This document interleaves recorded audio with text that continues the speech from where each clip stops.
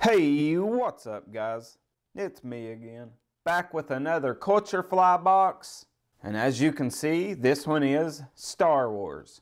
And spoiler alert, they show you everything that is in the box. I don't know why they do that. They should just list the items and not show you the actual items, so there's a little bit of an element of surprise anyway.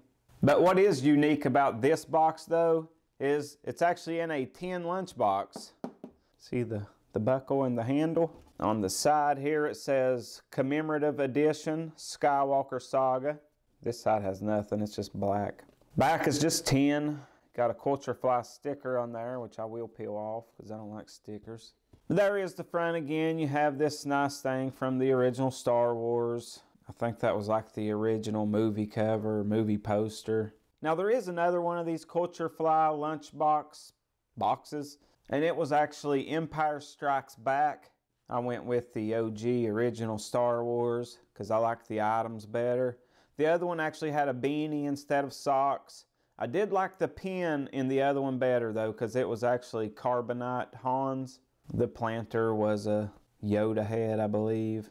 I may pick the other one up sometime. Right now I don't know. But I'm going to crack this plastic off now so we can have a look at the items inside of the box. It's like an old school lunchbox like I used to carry when I was a kid, many moons ago.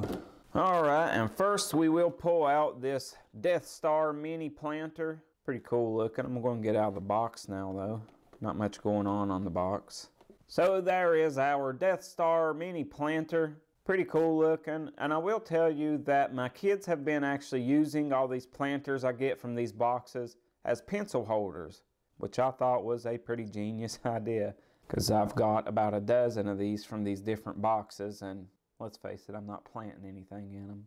But they are useful in other ways, and that one is definitely pretty cool. Next we have our socks. One size fits most. What happened to one size fits all? Legal issue, I'm guessing, since everything's a legal issue anymore. So there is our Star Wars socks. Got your Rebel symbol on there. Nice blue and gray collar.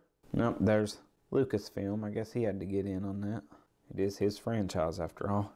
Next we have our pen. It says Star Wars Droids enamel pen. And the pen also just says Droids. Pretty cool little pen. I do actually wear pens on a vest I wear at work, so I may throw this on there. It's kind of big, but I do not have a Star Wars pen, so I may use that. Like I said, I did like the pen from the other set better. And last we get this Star Wars print here. It's just like a little cardboard poster deal. Pretty cool. I really like the old school look of it. Pew pew! You know what?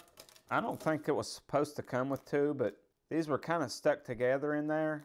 I believe they accidentally gave me two. Yeah, see on this paper it says art print, not art prints. There's no S on that. There's no two in front of it. So always cool when you get a little something extra on accident. So there's everything laid out that comes in this CultureFly Star Wars crate. I guess we can call it a crate. There's no element of surprise to it since they list everything right on the front of the box. But if you're lucky like me, you'll get an extra print. It was a nice little surprise.